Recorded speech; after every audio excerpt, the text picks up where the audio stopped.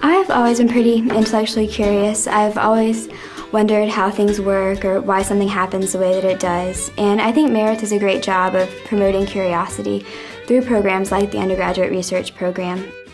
When we're working in the lab, we collaborate with each other. We talk about what we can do better in the next method, how we can change the methods, and just we learn about each other basically too. So Aatiqah and Jessie have been great.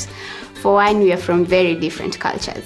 So even when we got to the lab, it was so much fun. As we talk about other things, as you work, you compare your different cultures as you talk. So I think that was very good. For the summer, you get to learn what other cultures do. You have fun as you do your research, and you also have very different perspectives.